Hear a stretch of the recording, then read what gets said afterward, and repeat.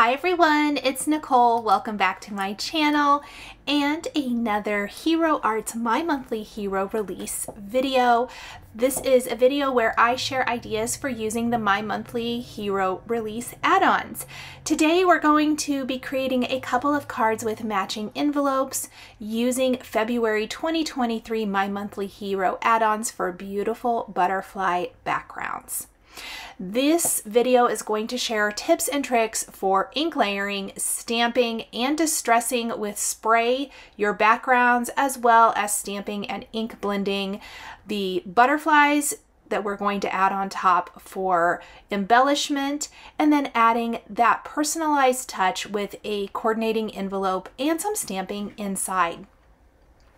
We're going to start with 4 1/4 by 5 1/2 inch panels of Neenah 110 pound weight smooth white cardstock, ink blending a trio of Hero Arts Hero Hues reactive inks on each panel. The first background is going to be Fruit Punch, Creamsicle, and Lemon Drop. I love these colors together, and I think it's going to create a very bright and happy background. I'm going to just kind of keep working the colors until I get a very seamless blend. I am working on a Simon Says stamped glass mat that I can easily clean in between ink blending with a little water cleaning solution or rubbing alcohol. For the second background, I'm going to be using Pool Party, Blue Raspberry, and Grape Slush. The names are just so much fun. And these Hero Hues reactive inks are some of my very favorites, very favorite products from Hero Arts. They've been out for a few years now, and they just continue to be some of my most often used inks. I'm again going to blend my colors seamlessly. I did find I felt like I had to blend a little bit more for this second background than I did for the first background, probably because I did pick the lighter aqua shade. You could choose the other, why is the name escaping me? But you could choose a little bit darker color, or I could have chose Splash instead of Blue Raspberry, and it might have been a little easier, but I really do think the blend effect is worth it in this particular card. I ended up really loving this. I was a little on the fence, but it ended up being absolutely beautiful. Now, once I am completely done ink blending my backgrounds, I want to add some texture. And one of my favorite products from this February 2023 release is the background texture strips.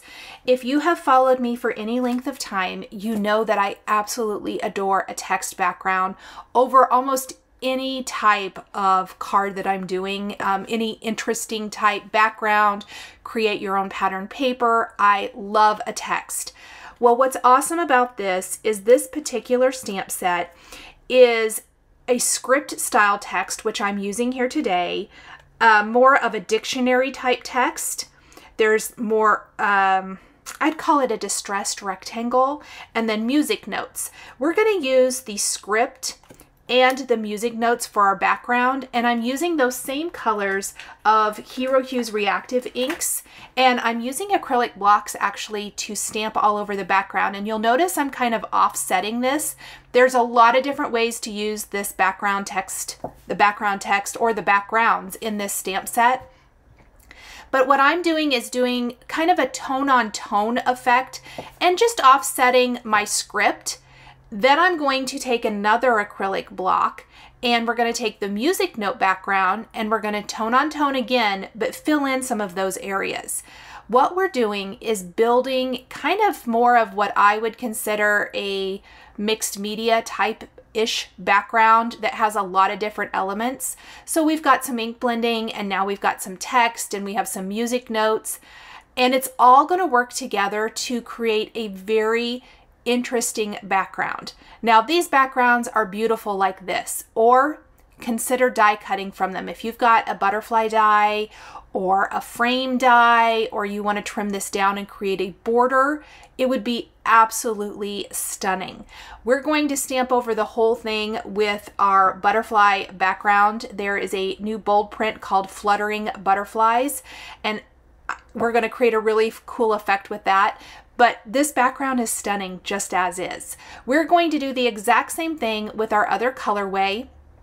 They're going to both look maybe a slightly different, simply because I am using an acrylic block, which I hardly ever do, instead of using my Misty, but it's going to turn out awesome. And again, just doing a tone on tone, it will be very light. It's going to be a subtle effect, but when you look at the finished card and you're looking at the background, you're going to see these pops of text and pops of music notes just kind of popping out from the bold black of the background, and it looks amazing.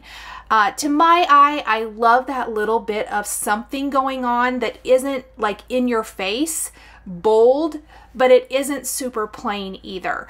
I am a huge fan of creating some sort of tone-on-tone interest for the backgrounds of my cards. Look how pretty those are. So what we're going to do now is we're going to take a Misty, and I have a sticky mat already prepped in my Misty, and I'm going to position it slightly down, kind of about, I would say, what,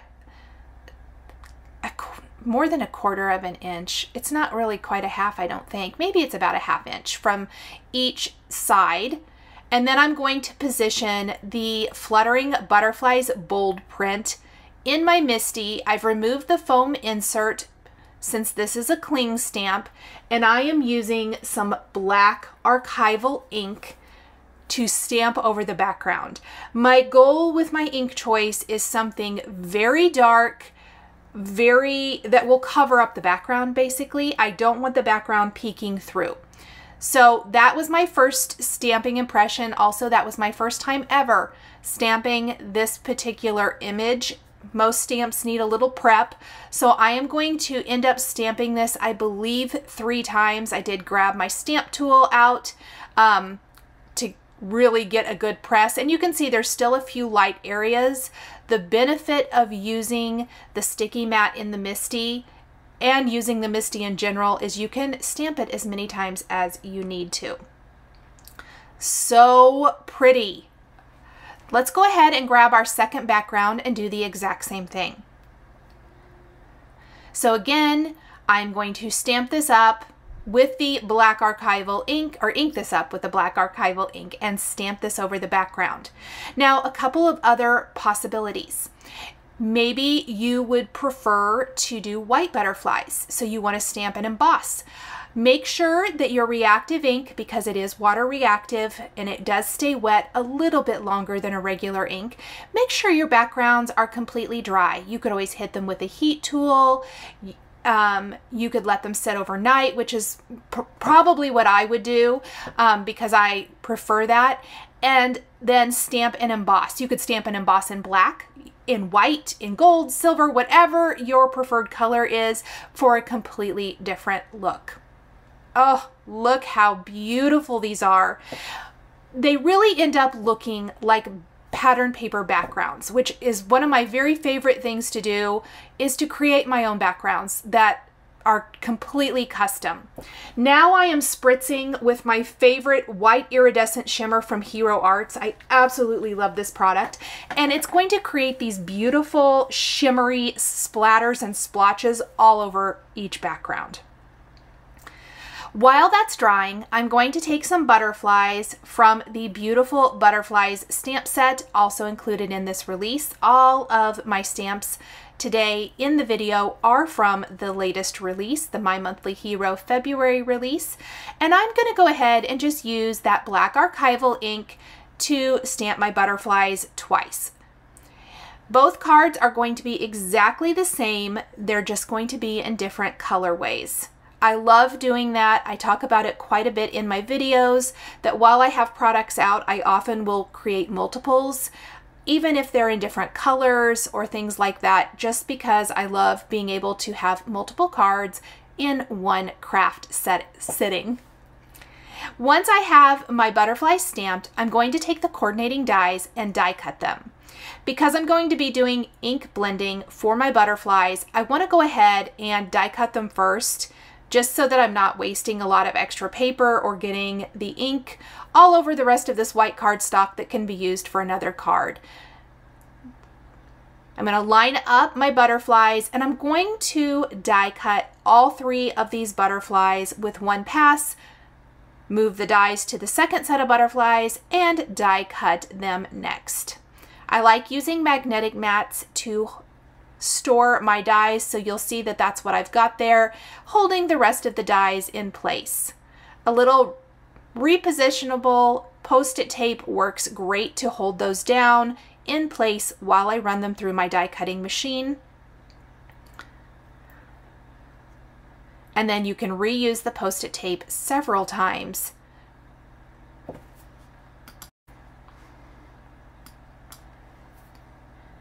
I'm just going to carefully pop these out.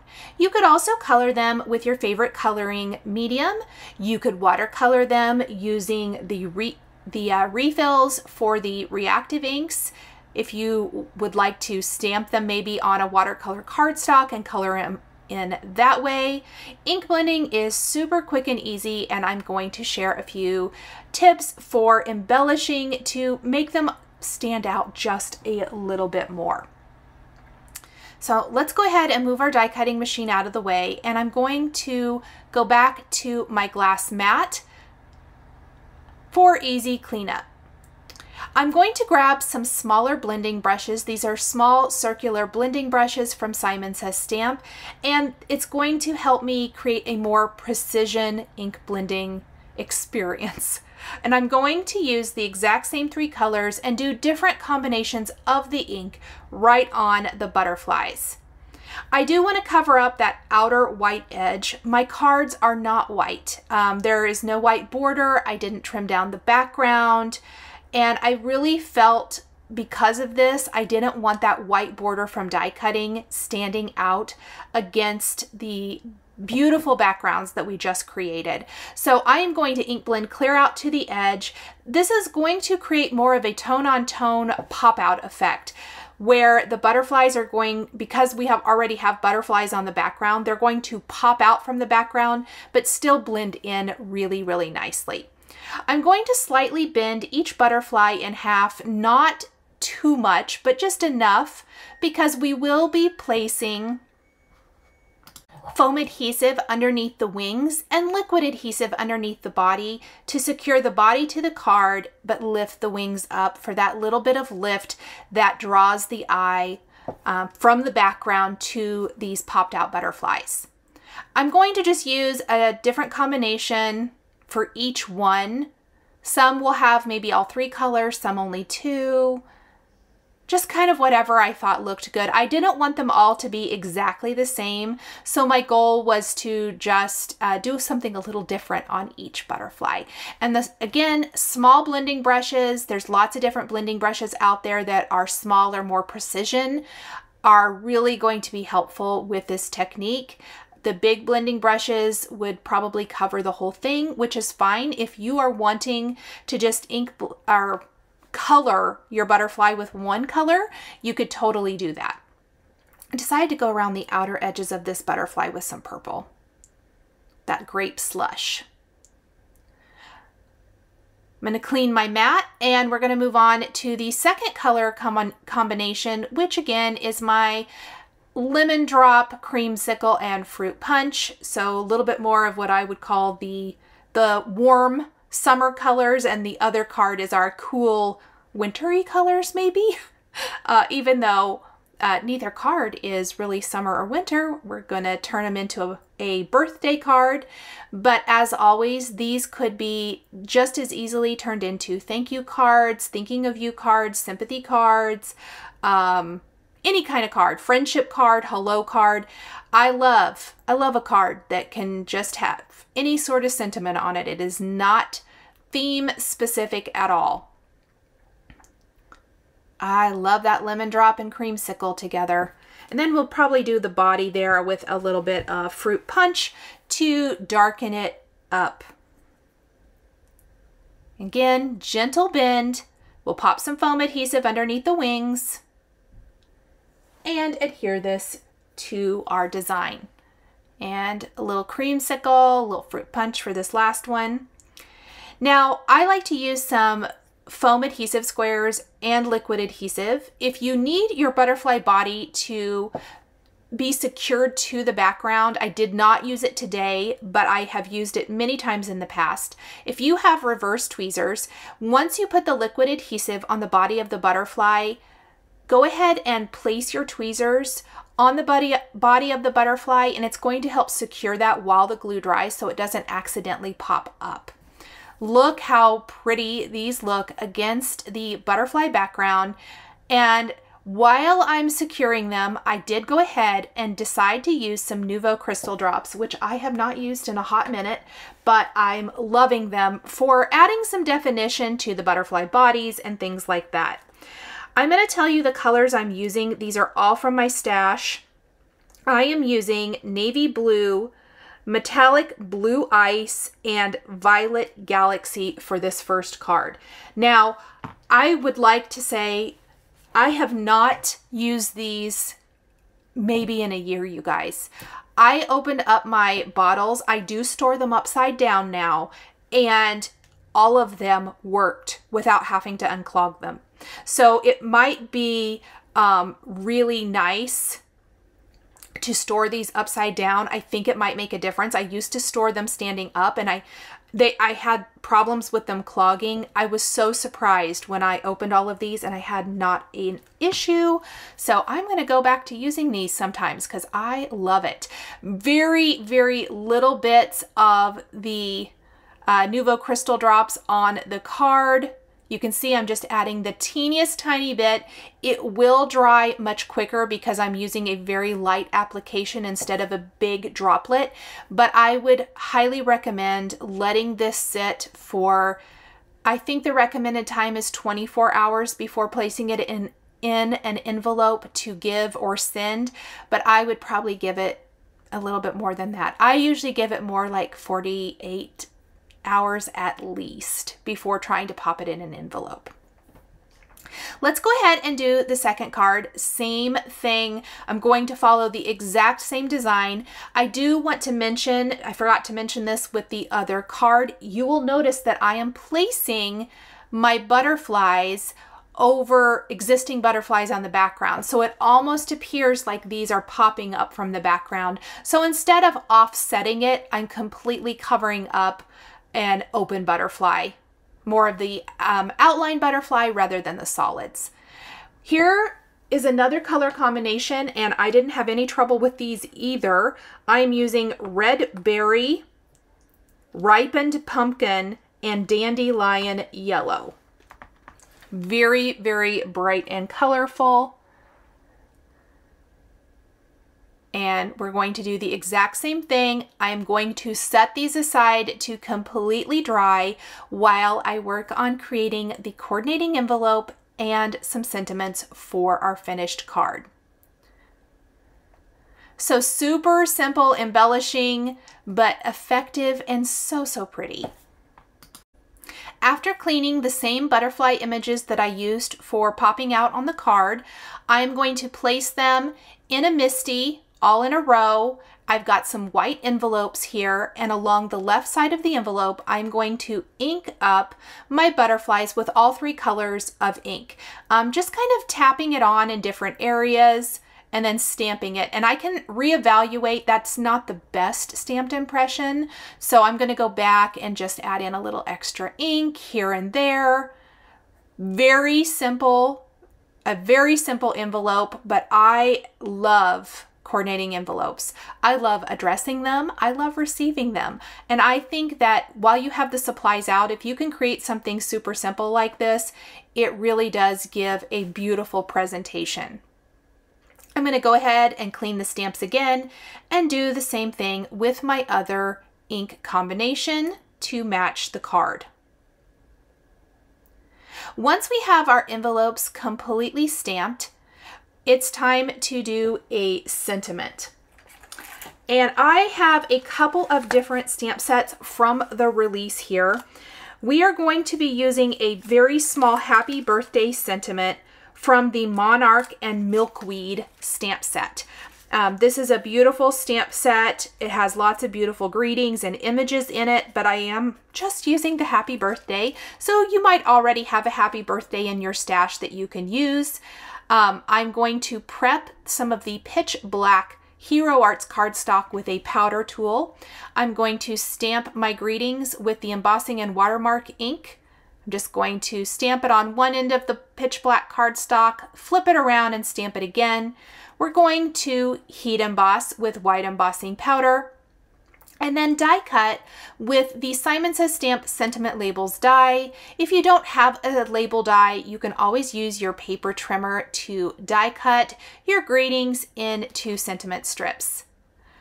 The bold white on the black cardstock I think is going to look really nice and it's going to stand out. So even though I am adding some white here with my embossed greeting, the sentiment strip itself is black.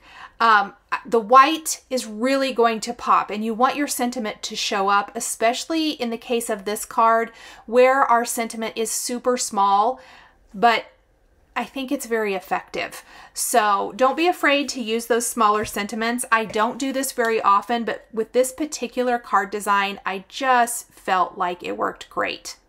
So next, make sure you buff away any remaining powder on your cardstock. And I'm going to show you how I die cut my sentiment labels. I love a good sentiment label. I line it up with one side, die cut it, then I flip my greeting around, line up the other side, and I just roll it through enough to pop that second side of the sentiment strip before pulling it out. I am going to do this for both. We're going to take some foam adhesive and pop these right in the upper third of the card underneath the wing of one of the butterflies.